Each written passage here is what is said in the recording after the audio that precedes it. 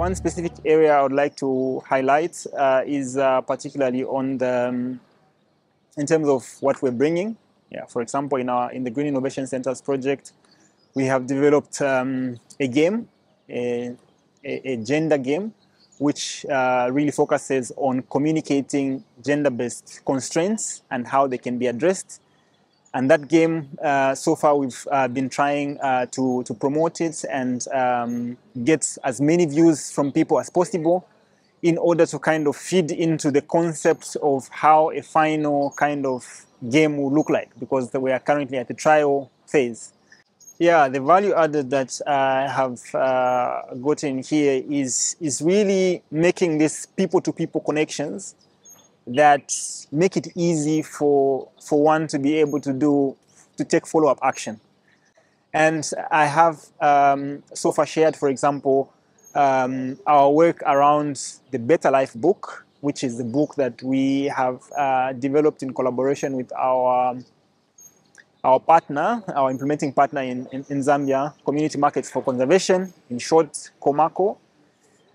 So this book is a collection of different farmer practices focusing on production, but all the way until marketing, and also touching on different topics like cross-cutting topics like health, for example, like land management, soil health improvement. So this knowledge has been packaged in one tool, which is quite useful and has proven successful in Zambia.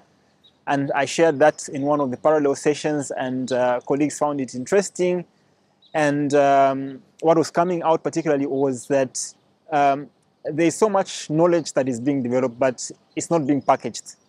And many colleagues appreciated that approach and asked a lot of questions, what process we took to develop that particular book. And we shared that, and I feel proud that we were able to do that. When we talk about transforming food systems, I think there's so much talk about focusing on climate issues, environmental sustainability, which is good. But I think what is even more important is the issue of crop diversification.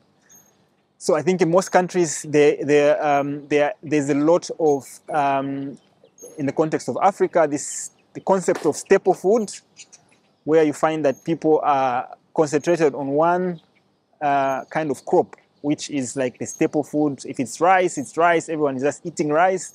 If it's in the context of Zambia and Malawi, for example, which I'm very familiar with, is maize, this nshima, which is the main staple that is eaten. And so there's so much pressure on these crops such that there is intensification, there's intensive use of fertilizers on these crops, and everyone wants to grow more in an unsustainable way. And so there's just pressure. So why can't we diversify our diets, introduce more different diets, diversify our diet options? And in the long run, I think that is going to transform our food systems in such a way that we're not only going to be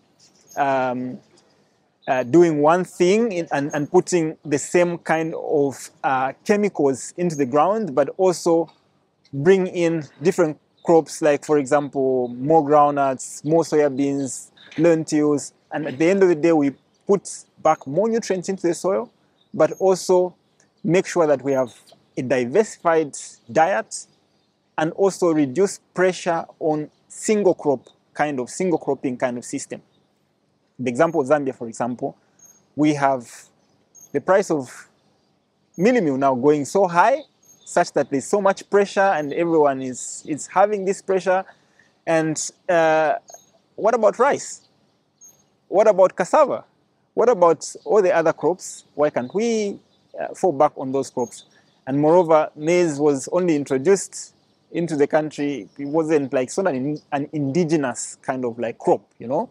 It was just introduced into the country. So going back into more indigenous foods, diversifying the diets, I think it's going to help in reducing the food insecurity that we are seeing on the continent.